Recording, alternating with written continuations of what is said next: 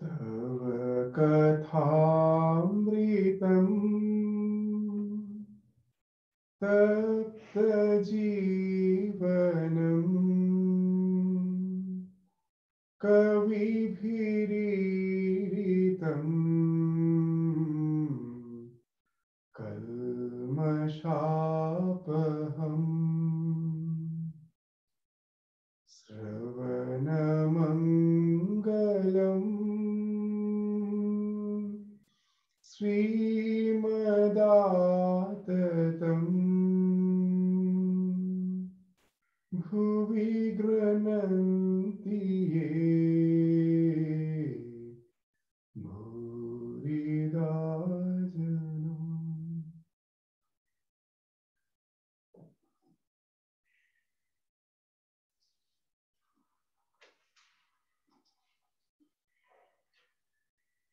So we will start with the reading of the Gospel of Sri Ramakrishna from the portion which we have, where we have ended in the last class. It's a very pertinent question which a devotee is asking to the Master, to Sri Ramakrishna. What is the good of holy company? The Master, it begets yearning for God. It begets love of God. Nothing whatsoever is achieved in spiritual life without yearning. By constantly living in the company of holy men, the soul becomes restless for God.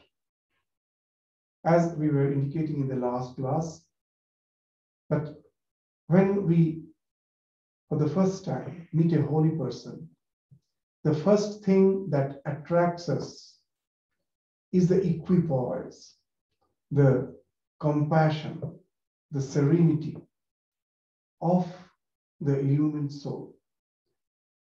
And then the question comes that how a person can attain such an equipoise, such a serenity. How can he have so much of compassion? What's the source? And then we find that he is absolutely absorbed in the divine, and that has totally transformed his personality.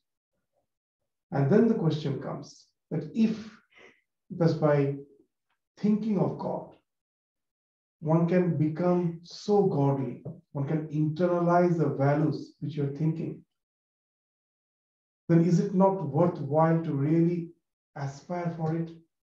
And that's how the aspiration for the divine, the yearning for the love of God, that develops seeing the role model of the holy person, so role model in the form of the holy man, in whose presence, in whose association, we gradually start spending more and more time. So that's what he's saying. It begets yearning for God. It begets love of God. Nothing whatsoever is achieved in spiritual life without yearning. By constantly living in the company of holy men, the soul becomes restless for God. This yearning is like the state of mind of a man who has someone ill in the family. His mind is in a state of perpetual restlessness. Why so much messages coming?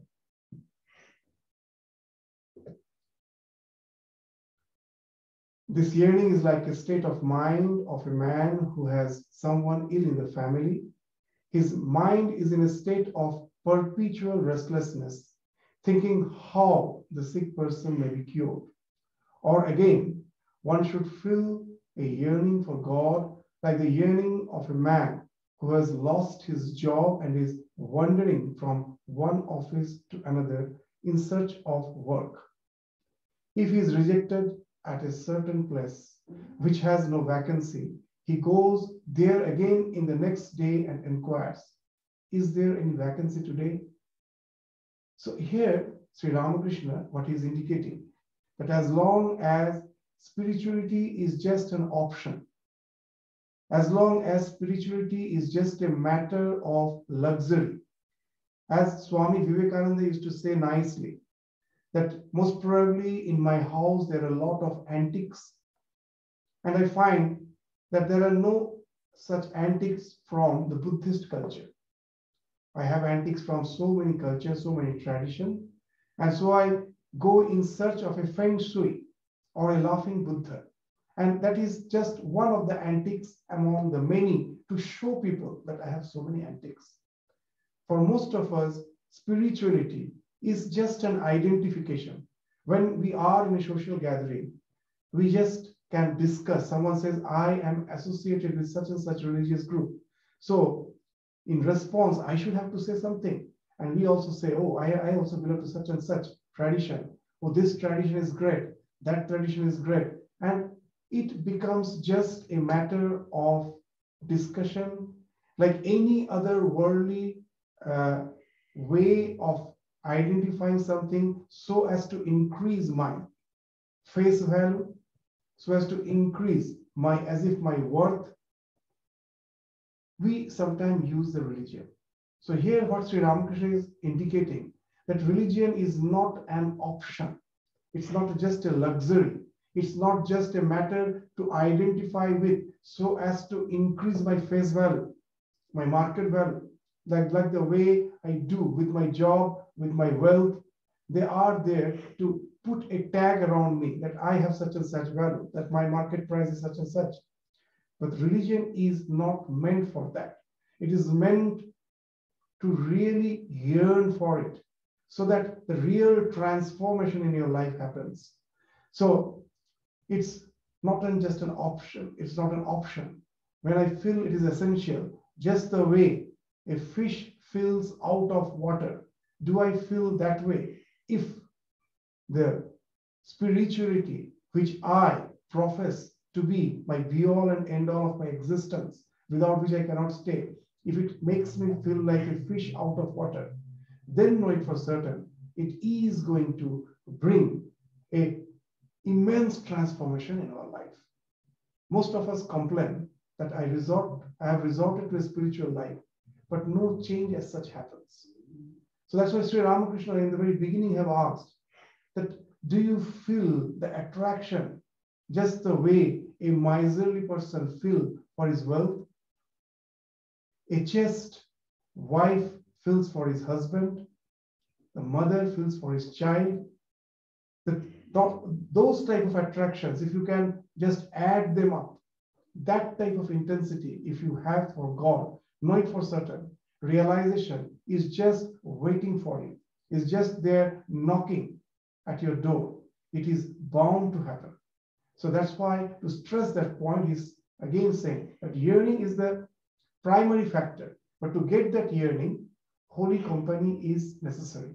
By staying with a holy person, in companion with the holy person, seeing his life totally imbued with the divine, totally drenched with the divine, we also gradually develop that type of attitude, that type of temperament, and slowly, just by being association with the holy man, we find our life is changing. Because after all, we all are in search of real transformation. The world is full of advertisement. When we are in the presence of a holy man, as Sri Ramakrishna used to say, that see the holy man day in and day out. There cannot be any part-time spirituality, that I am just spiritual for the part of my day, the rest of the day I am quite busy with my secular activities. Spirituality cannot be that way.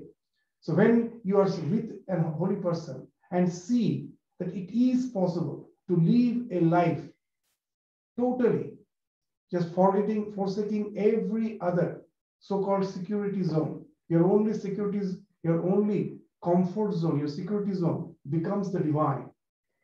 That we always say that human beings are social beings. We cannot stay without society. Especially in the time of COVID, we have realized how difficult it is to be without the social interaction. That's why we find the day when the lockdown has been uplifted, is released. Immediately at night, 12 o'clock, you go to all the shops, the Kmart, everywhere. There's a throng of people at 12 a.m.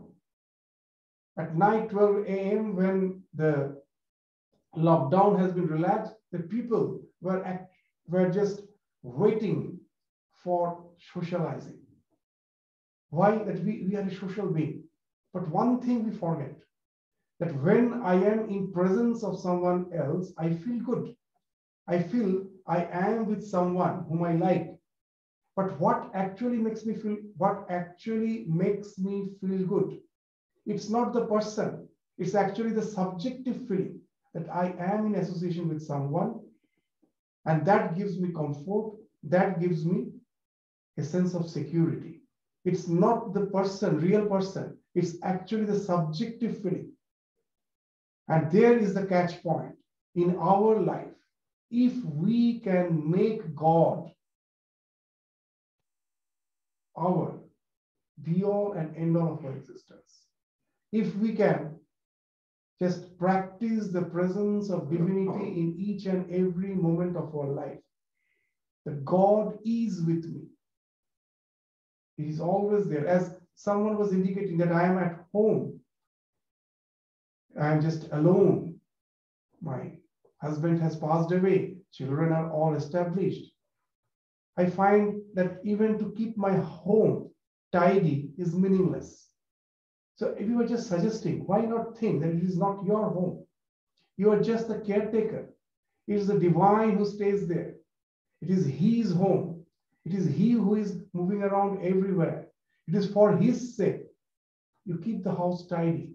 And then even the secular job, like keeping the house tidy, keeping your surroundings tidy, neat, clean, becomes a spiritual endeavor. It no more remains just a secular activity. That's why Sri Ramakrishna always used to indicate this fact, that nothing is secular. Everything is spiritual. It needs just a change in the orientation. We find that day-to-day activities can really be a very spiritually uplifting thing if you change that orientation. You can just, everyday household, when I'm cooking, that why we offer it to the divine. The same purpose. It's not for me, for the divine. So the cooking, even the simple act like cooking, becomes a worship. You do it perfectly, offer it to the divine, and then you have it as a consecrated food. You're doing the same worldly thing, but you have just changed the attitude. And then what happens? You don't feel alone. It's the thing, as we have totally forgotten, we never considered the divine to be a part of our life. There is so much of psychological issues. With all the counseling, at last we find it is of no help, because the basic thing, the commonsensical thing is, it is not the person who gives me a sense of security, who gives me a sense of happiness. It is a subjective feeling that I am with someone. We can, through our practice, can have that subjective feeling when we are constantly contemplating on the divine. And you don't need, yes, we are a social being, socialize with God. And that's the thing Sri Ramakrishna is saying. And one who has started socializing with the divine, for him, there is no other option. They feel as if like a fish out of water. If they cannot, for some reason or other, have the contemplation of the divine. As I was indicating in the last class, that when Sri Ramakrishna, along with Mathur, went to Varanasi, Kashi, so he had the idea that Varanasi is a holy place, that the people are always 24 hours in a holy place like Varanasi. It's the Shiva Khetra, where Shiva is the king, Shiva is the deity there. So all the people there are devoted to Shiva. They're constantly in the worship, they're always engaged in the worship of the divine. And going there, he found people are just busy with the ordinary worldly affairs. Not only that, one day, Mathur, with whom Sri Ramakrishna went to Kashi, he, along with his friend, was having some worldly discussion. And Sri Ramakrishna started crying. He was crying in front of them, just like a small boy, and wailing. What he was saying, that, oh mother, at last Why have you brought me here? I was quite well at Dakshineshwar. I thought that in Kashi, all are devoted to the divine. Here also I find the same, that worldly person and the same worldly talk going on. So they feel totally out of water. So that's tremendous yearning. That's why in Bhakti Shastra, Viraha has been called the highest evolution in the state of divine. Viraha, the sense of separateness. Why? There's a little separated, a little moment of separateness from the divine makes you feel as if you are gasping for breath. Just the way I cannot stay without air, I cannot stay without the communion with the divine. So that's what he's indicating. And that happens when we are always in holy association. Gradually, we will find that this becomes the be-all and end-all of our existence. Sri Ramakrishna continuing. There is another way. Earnestly praying to God. God is our very own. We should say to him, O God, what is thy nature? Reveal thyself to me. Very interesting thing he's saying. You will find that those who profess to be spiritual throughout the world, you open, nowadays you can palpably feel it. You open the channels, YouTube, spiritual lectures, you will find it is so abstract. All are trying to say God is this, God is not this. God is, we are trying to define God. We try to say that God is for realizing God, this is the only way. And these are all abstract ideas. We waste our time only in all those theology. 99% of the people who profess them to be spiritual is actually wasting time in mere theology. The essential thing in spiritual life is to develop that love. Once you have developed that love, you are blessed. You need not know what actually is the real nature of God. We can never know. He is infinite. Sri Ramakrishna again and again is saying that it is to develop that love for the divine. So if you are constantly busy with the idea that what God really is, you are actually wasting your time with some abstract philosophizing. It in no way starts transforming your life. So to forget about that, what a nice prayer he's teaching us. That, oh God, I don't know what you are. It is you yourself, you reveal thyself to me. For me, I'm just praying. So God is never bothered that how we call on him, what's his idea, what is our idea about him. It is only the love that helps us to have communion with the divine. Sri Ramakrishna gives a wonderful example in some other place. Suppose a father has 5 children, and the youngest one is yet to speak, is yet to develop vocabulary, has not yet started speaking. And seeing others calling father, he somehow calls ba or pa, a single syllable. Does the father get angry with the child? He's so happy that he's trying in his best, in his whatever limited way is available to him, he's trying to relate to the father. Does the father get angry that as he's not calling him properly? So we, in the name of spirituality, waste our time by saying what you believe is not correct, what I believe is true. So these are all useless. The real thing is that yearning. Even if the path which you have chosen as such may be a very, very crude form of belief, it is immaterial. If the real love is there, know for certain, God is like a beggar. God, like a beggar, is eternally waiting for that love. It is he who is the beggar.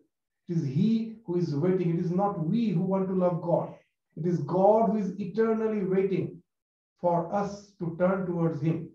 It is he who is begging for that love.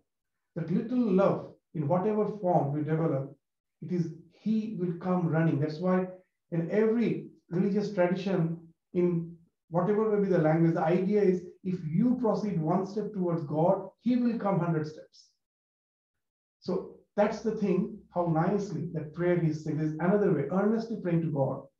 God is already own. We should say to him, O God, what is thy nature? Reveal thyself to me. So that way, you are not bothered about the so-called, the theological aspect of all the philosophical discussion. You want to reach God directly. As in the words of Sri Ramakrishna in some other place, that what's the use in counting leaves? Eat mangoes. The two friends went to a mango orchard and they were told that 1 hour time is there. You can just go around, eat mangoes, whatever you want, you can do. One of the friends didn't waste time. Immediately just climbed the tree and it was all laden with the ripe mangoes. He started eating mangoes. And another friend just took a notebook and was just counting how many leaves each branch has, how many twigs it has. So who is the clever one? That's what Sri Ramakrishna is asking. That as if you have got the entry to that mango orchard, just be the clever one. Eat the mangoes. Don't waste your time in counting leaves. Counting leaves means all those theological discussions. Have the taste of the divine. And that's what Sri Ramakrishna is indicating. That Sri Ramakrishna is showing that how we should pray. We should have a tremendous, a demand on the divine. It's not that meekly we should pray. Thou must show thyself to me. For why else hast thou created me? If you have created me, you have to just be in my presence. Some Sikh devotees once said to me, God is full of compassion.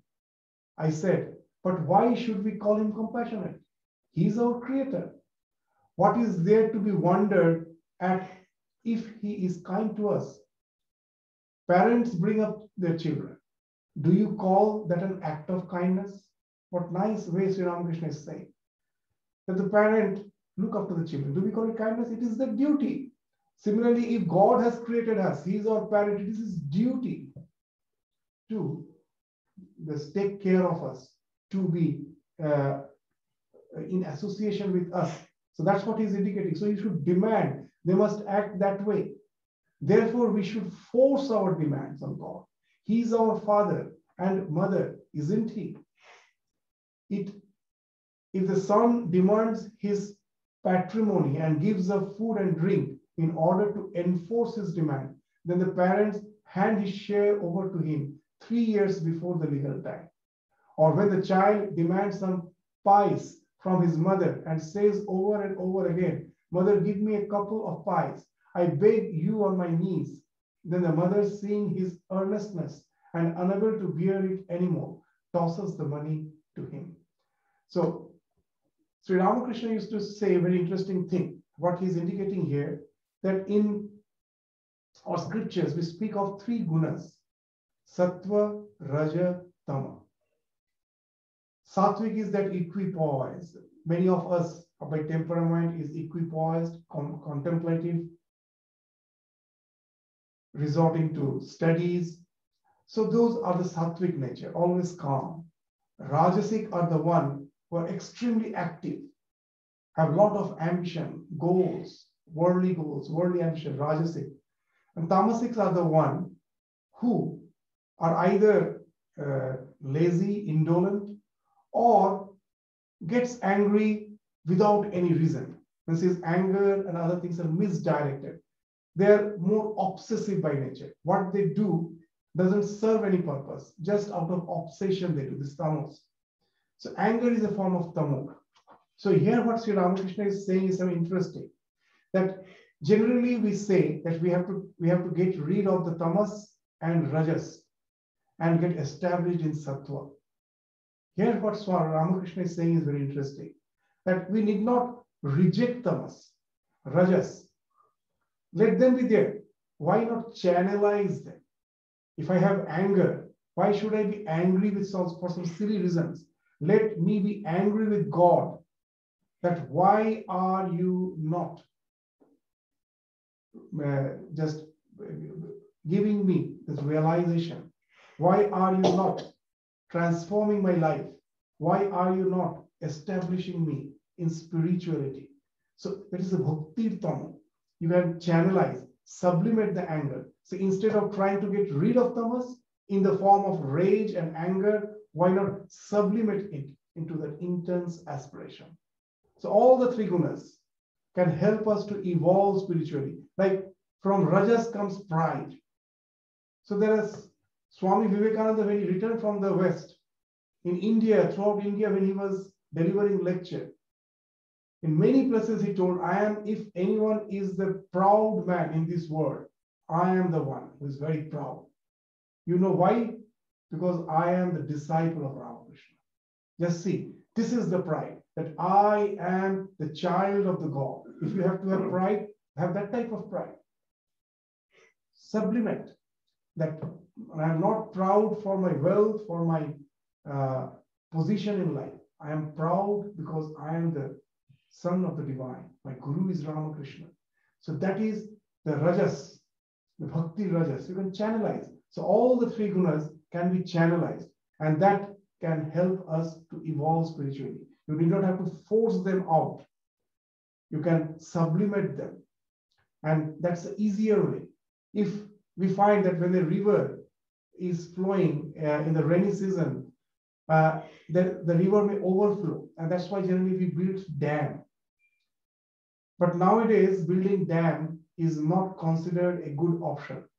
Because if the rain is too much, the dam may break, or we may have to open up the lock gates, and it will be flooding the lands. So what's the better way? Instead of constructing dam, why not channelize, just construct many channels and take those channels to the dry and arid areas.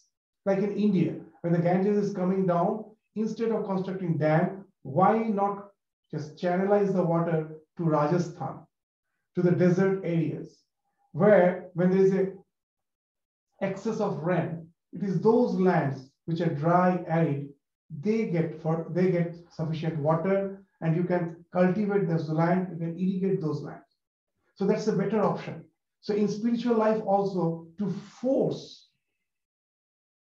just forcefully stop all our impulses can be, it can wreck us. It can wreck us psychically. It can wreck us physically. There are so many cases of mental derangements when we try to force. So here what Sri Ramakrishna is saying is a wonderful thing. You need not have to force. All these impulses, just change the direction. Give it towards the divine. And then that, instead of harming us, is going to help us evolve spiritually, and it will help us to integrate our personality. So that's what Sri Ramakrishna is. That enforce is just what he's saying, that he's our father and mother, isn't he? If the son demands his patrimony and gives up food and drink in order to enforce his demand, then the parent hand his share over to him 3 years before the legal time. Or when the child demands some pies from his mother and says over and over again, "Mother, give me a couple of pies. I beg you on my knees." Then the mother, seeing his earnestness and unable to bear it anymore, tosses the money to him. So this is the bhakti, the tamo of bhakti, that instead of harming, actually helps us. There is another benefit of holy company. So Sri Ramakrishna is just showing one by one the various benefits of holy company. It helps one to cultivate discrimination. So here Sri Ramakrishna will find that he, in his simple word, is speaking of the sadhana chatushtaya, which we speak of as the preliminary practice in the Vedanta way of spiritual life. So what he's saying, it helps to cultivate discrimination between the real and the unreal. God alone is real, that is to say, the eternal substance, and the world is unreal, that is to say, transitory. So he is actually defining the word unreal. Unreal means not imaginary. It means it is transitory. Nothing is there which is permanent. It's changing. But God is eternal. He is the only real.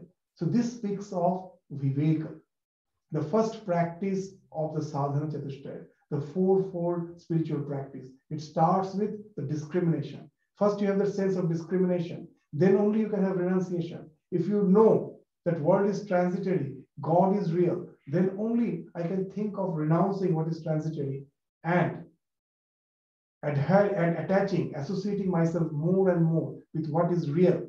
So that from Viveka comes Vairagya, renunciation. When I know the world is transitory, then naturally the question comes, why should I hold on to something which is transitory? So this renunciation, that's the Vairagya, that comes automatically. Viveka, Vairagya. As soon as a man finds his mind wandering away to the unreal, he should apply discrimination. The moment an elephant stretches out its trunk to eat a plantain tree in a neighbor's garden, it gets a blow from the iron goad of the driver. So here, with a simple example, what he's speaking of, that after Viveka Vairagya comes, Shama, Dhamma, Uparati. Shama means controlling the mind. Dhamma means controlling the senses. Uparati, that when you are practicing to control the mind, now and then, the mind may again get distracted, just the way when the elephant stretches out its trunk. Uparati is like the driver's iron goad. You again bring it back constantly. There should be a vigilance. Whenever the mind gets distracted, again and again, that itself becomes a sanskara. In one go, no one can become spiritual. You have to train your mind. And this mind, as the master, is the most tyrannical master. It can simply drag you and kill you. But if you can make it your servant, it is the most obedient servant. And that can be done by this Shama, Dhamma, Uparati.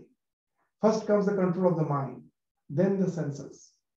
Just when you have when you're driving at a tremendous speed. So first you have to remove what you say that your leg from the accelerator, and then you have to give it the brake. So what's this removing of the accelerator means speaks of Shama. So you are no more engaging your mind to the senses. And then Dhamma. Then after that, after you have disengaged the mind, because of its past impulse, still it will, though your mind is disengaged, because of its past impulse, still it will tend to go towards the objects of the senses. So now for that, the brake has to be applied, the Dhamma has to be there. And though you will be successful for the time being, the old patterns, the old way of life will again and again lurk you to go back to the old ways. And constantly you have to be vigilant to bring back the mind. So that's the Uparati. So that's what Sri Ramakrishna, how nice in a simple way, is saying, as soon as a man finds his mind wandering away to the unreal, he should apply discrimination. The moment an elephant stretches out its trunk to eat a plantain tree in a neighbor's garden, it gets a blow from the iron goad of the driver. That's how gradually you bring the mind under your control. Why does a man have sinful tendencies? The neighbor asks the next question. The one who came to Dakshineshwar, so he's asking, why does a man have sinful tendencies? Master, in God's creation, there are all sorts of things. He has created bad men as well as good men. It is He who gives us good tendencies, and it is He again who gives us evil tendencies. It's a wonderful idea. Here we find there's a uniqueness of the Vedanta. In other religions, especially the dualistic religions, I won't say only the Abrahamic religions, even in our so-called Hindu fold, those who have the dualistic idea, there we find that Papa Punya, they're speaking of this Papa Punya as if there's a dichotomy. between good and bad. But in this Vedanta, in Vedantic religion, there is no Satan. That there is no fight between God and Satan. The entire creation is His. The good also is an expression of the divine. The evil also is an expression of the divine. Everything is potentially divine. Evil as such doesn't exist. But we say, well, there's so much of evil I see. Say in Vedanta, they say that evil is actually the expression of the fact that the potentiality couldn't be realized. Potentiality of divinity is already there. To give an example, a small seed has the potentiality to grow up into a huge banyan tree. So it's just seed, just like a mustard seed, it can grow into a huge banyan tree. So it has the potentiality of becoming that huge banyan tree. But if that seed is in a land which is clogged with water, what will happen? That seed will get rotten. If that seed is in a dry place, it will get dried up. Does the dry seed or the rotten seed speaks of evil? No. It speaks of that somehow it couldn't get the favorable circumstances for the potentiality to manifest. So good, the difference between good and evil is that each and every being has the divinity as a potentiality. But if it doesn't get the scope to manifest in the proper channel, it finds expression as evil. It is the same divinity which is finding expression as good and evil. To give a common example, the example which you will find can be applied to all fields of life. That what makes us happy? What makes us happy? We say the fulfillment of desires makes us happy. It's a common notion that I have tremendous desire. The fulfillment of the desire makes us happy. I feel that the things which I need, that want, is gone. When I get the thing, is a thing which has made me happy. Whether it is an external object or is it a relation, I want to be in relation with such and such person, or I want wealth, or I want position. It's all external things which I want. Once the want is satisfied, I am happy. As if those are the things which has given me happiness. But is it the fact? Even you will agree, it never happens that way. How that happiness emanates in our psyche. Swami Vivekananda is giving a very nice example. From here, we will find that what actually is good and what is evil. That to have happiness, to enjoy, to have a joy, any form of joy, even the most crudest form of joy, which we say is sin, is actually because the divine, who is all bliss, is trying to find expression. What's happening? The Swami Vivekananda in a very nice way is giving an example. Our mind is like a lake. All our thoughts, our desires are like the waves. There are so many innumerable waves of the mind. You have all noticed when a lake or a reservoir is having a lot of waves. Can you see the bottom? You can never see the bottom. The lake has to be calm to see the bottom. So Swamiji very nicely is saying that what he's saying, that when my mind is agitated, I can never see the bottom of the mind. My real nature, as in a form of allegory, Swamiji is saying that my real nature, Sat Chit Ananda Swarup, is as if like the bottom of the lake, is in the bottom of the mind. What it is, we all know that scripture says it is Sat Swarup, Chit Swarup, Ananda Swarup. What it means, these are not attributes of the absolute. This is the negation of the idea of limitation of our existence which we have. Sat means what? Trikal Avadita Satya. That which was, which is, which will be. Existence is Sat. That existence which has no interruption, either in past, present, future. So we say, when I say that I am Sat, it's a negation of the fact that I was born at a certain point of time. Before that, I didn't exist. I will die at a certain point of time. beyond which I am not going to exist. That's the idea which we have. The scripture says, no, you're Sat. Means this idea that you are a limited being as per the time is concerned is wrong. You are eternal. You were, you are, you will be. Immediately after that, the doubt comes. Yeah, it's correct. What he's saying is correct. That after all, this energy and matter is interconvertible. It's like a river flowing. Somehow, some matter conglomerated to give the expression as life. When I die, all my body, this what all conglomerates as my body, they will again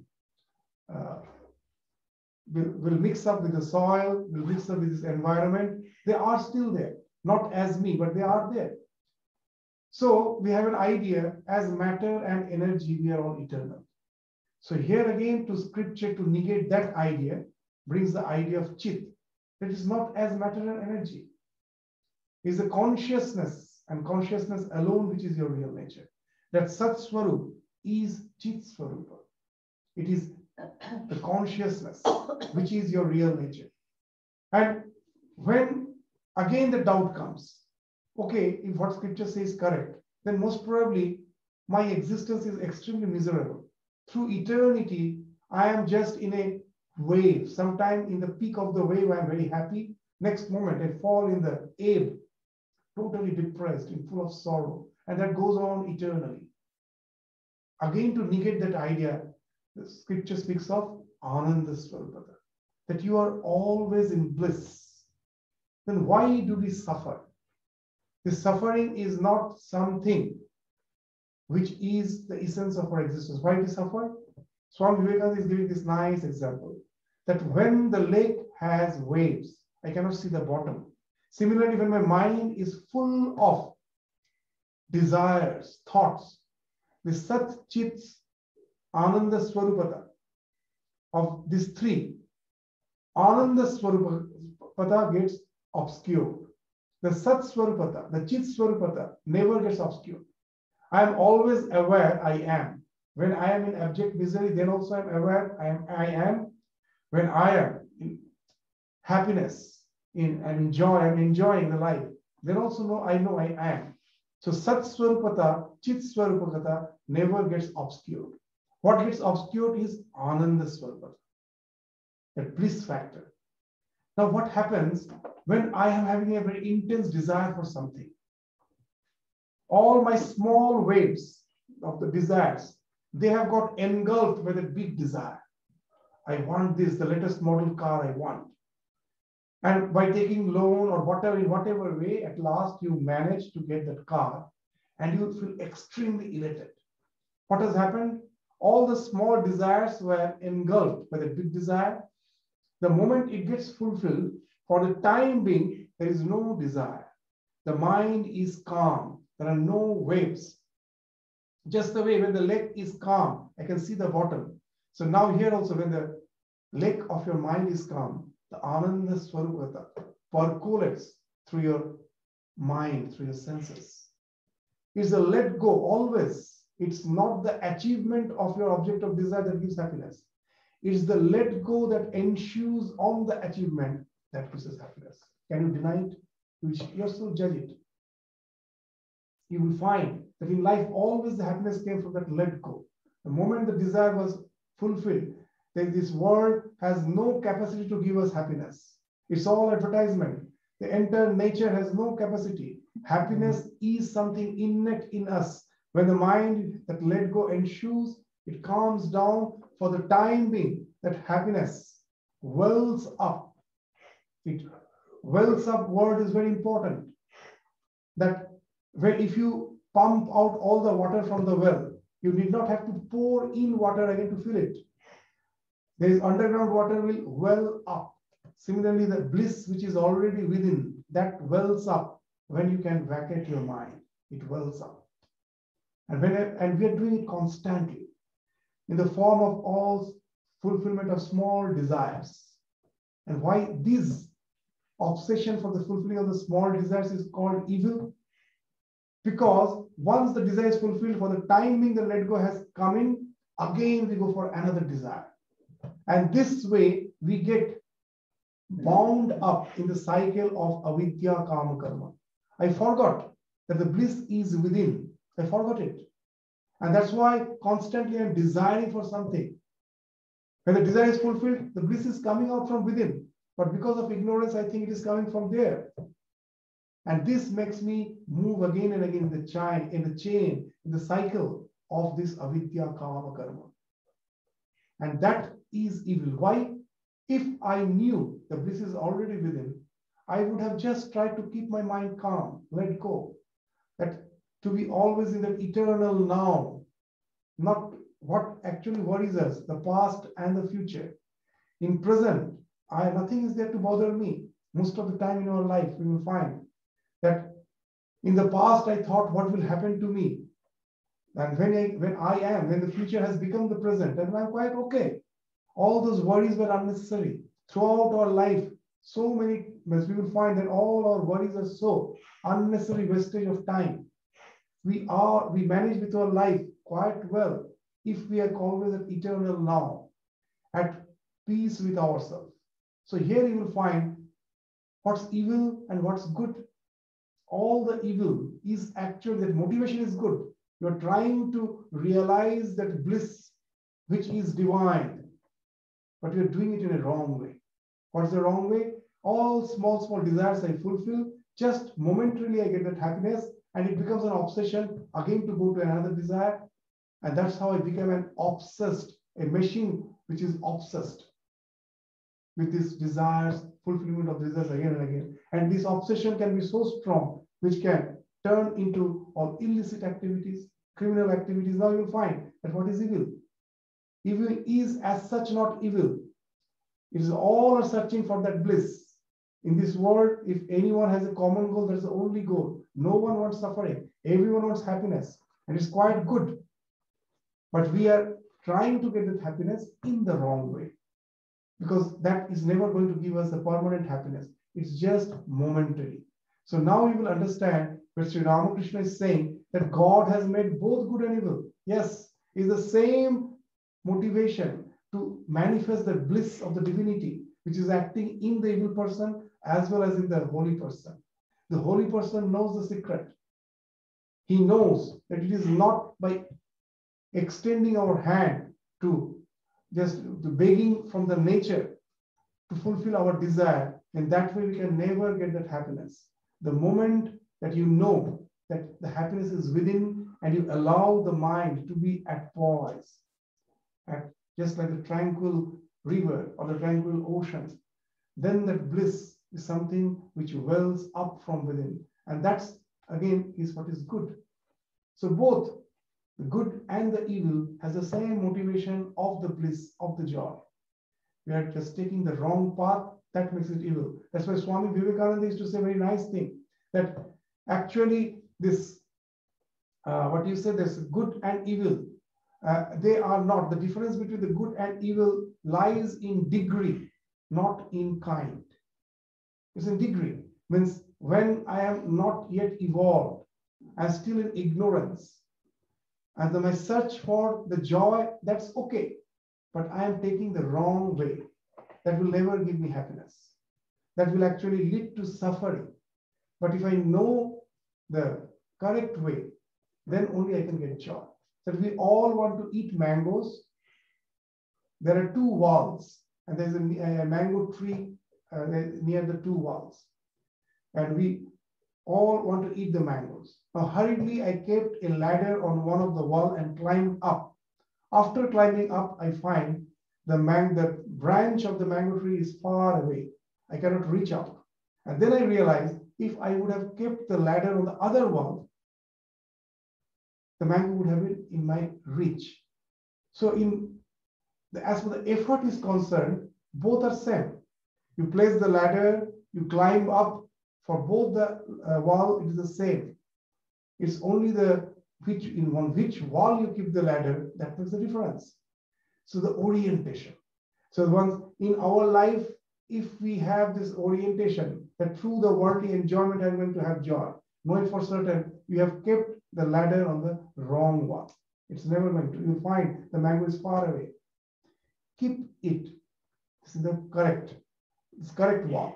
So what is the correct vow? It's to develop the love for the divine. How it will help? This love for the divine is going to make your mind calm. How? That it is something which is the only desire. The love for all other things is external.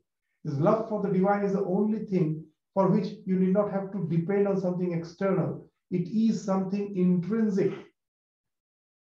So the love, the obsession which develops, there is nothing to obscure it, to obstruct it. When my desire is for something outside, it can be obscured, and that entails suffering.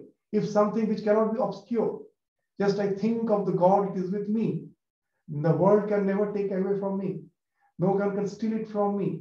There is no question of that obscuring of that love. And that can take me to that eternal bliss, eternal placidness.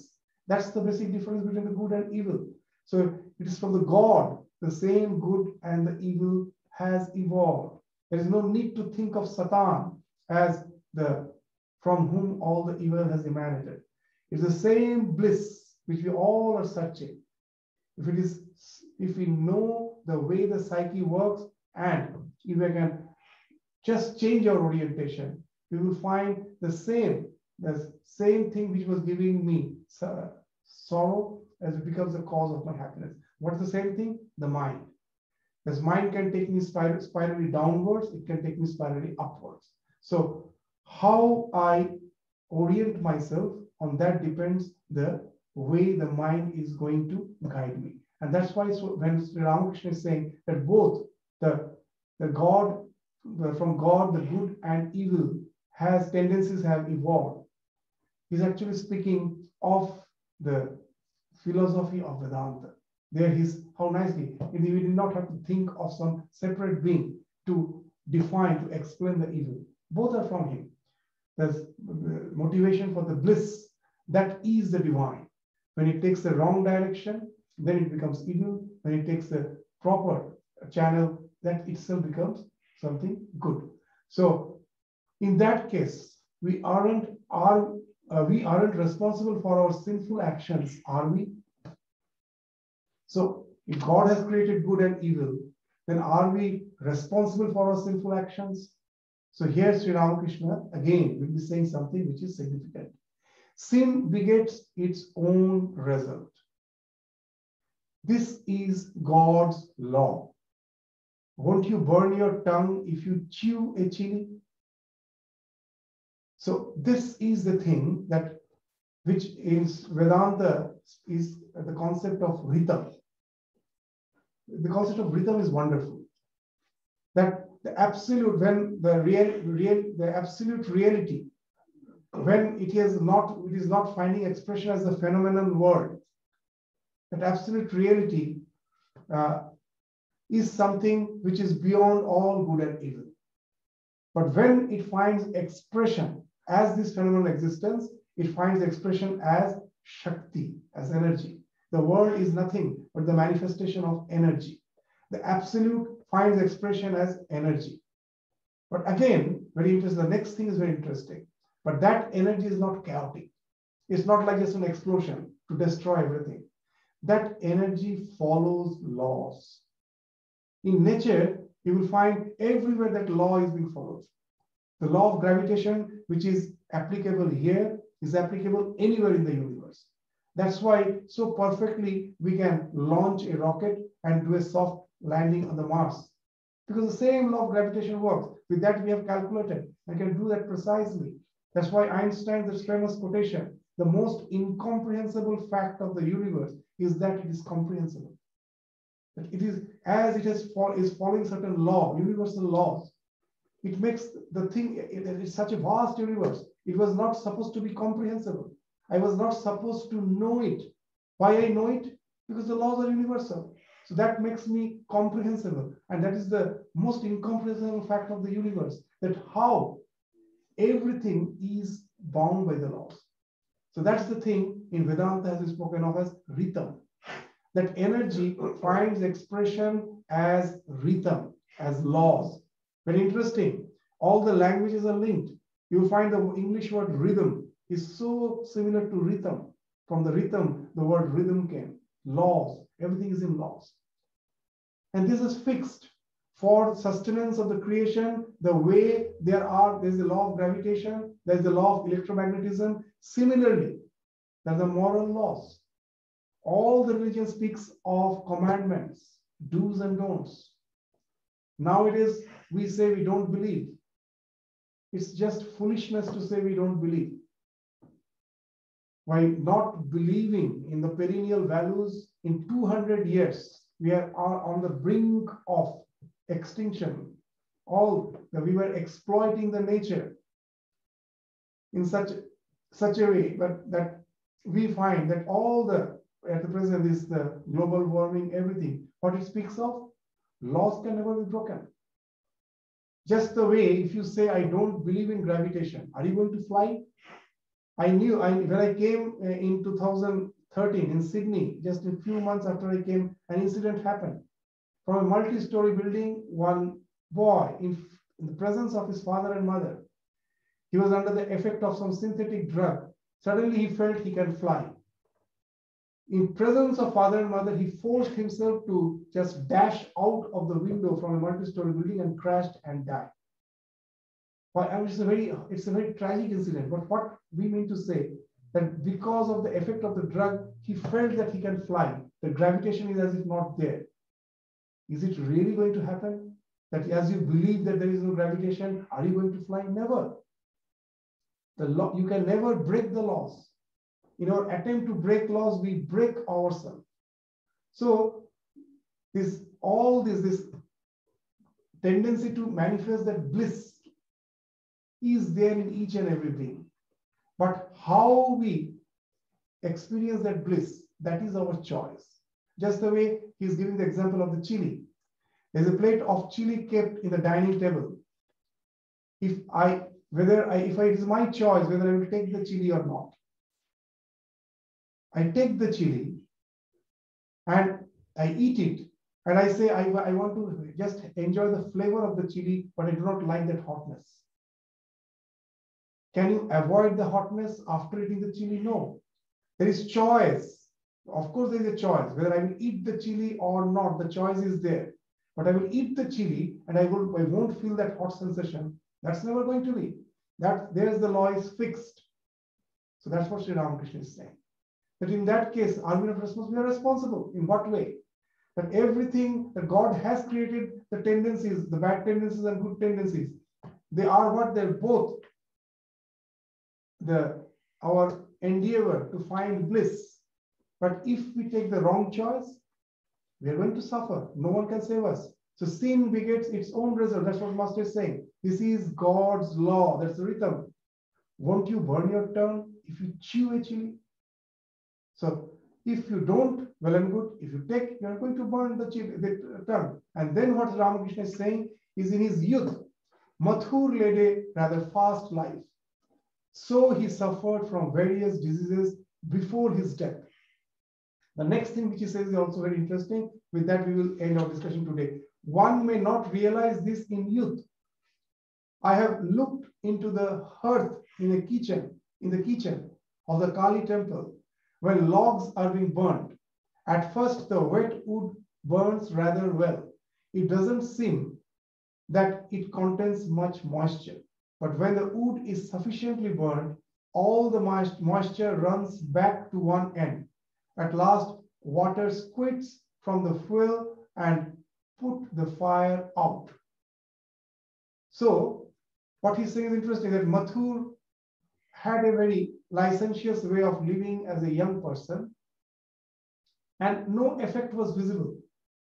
Just like this log wood, it's only the old age in the form of various ailments. That fast life found that all the evil effects was found corresponding expression is last days in the form of various type of ailments. So Sri Ramakrishna, what he's saying, after giving that example of chili, so sometimes we may have the idea that when you eat the chili, instantly you feel the hot sensation. But in our life, for all our wrongdoings, there are so many instances where immediately nothing happens. That's what Sri Ramakrishna is saying here. That It may not be instantaneous, but it is going to happen. That's what we often realize in our life. As a society, we have made so many historical blunders. With all our bragging with our science and everything, after 200 years, we are saying we have made some historical blunders. So it was not instantaneous, but the result is waiting for you. It may be not instantaneous, just like the chili, but it is waiting for you. That today or tomorrow, its effect is bound to find expression through our life. We have to experience it. That's what Sri Ramakrishna said. You find very interesting, very simple examples. He is just clarifying the intricacies of the philosophical thoughts lying behind the Vedanta. So we'll continue with our discussion again in the next class. With this, we stop our discussion today. Thank you all. Namaskar.